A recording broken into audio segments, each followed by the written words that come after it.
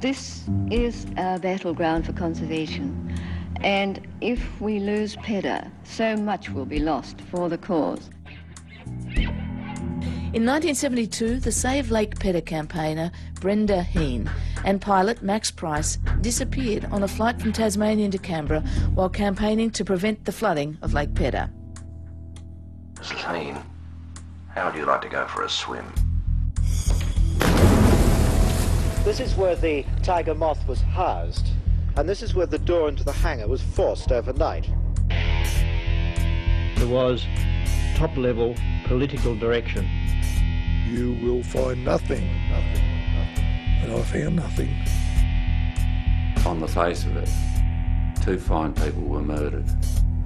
Now Tasmanian filmmaker Scott Millwood has posted a $100,000 award for information on the deaths of Hean and Price. This is a place where violence is not very far below the surface. You fucking greedy hippie cunts!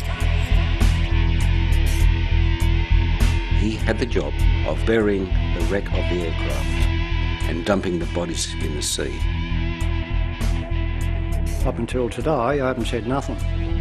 We was there, you know, I'd seen the wreckage.